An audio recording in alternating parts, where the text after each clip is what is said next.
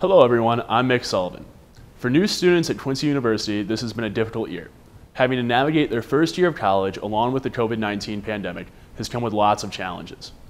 Everything from classes to talking and meeting new people on campus has changed. For new students, this means constantly adjusting and trying to make the best of the situation. During the pandemic is kind of tough, just because all the isolation and you don't get to meet new people, and that's really what a lot of people look forward to in college is networking and getting to know new people and finding new friends, and it's been tough. Next year I feel like it's going to be a lot more free. You're going to get the chance to meet new people, not have to worry about wearing your mask everywhere. You can go in others' dorms and meet new people and find new friends.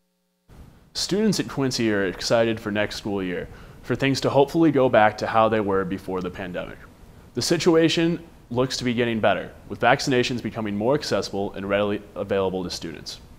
For QUTV News, I'm Mick Sullivan.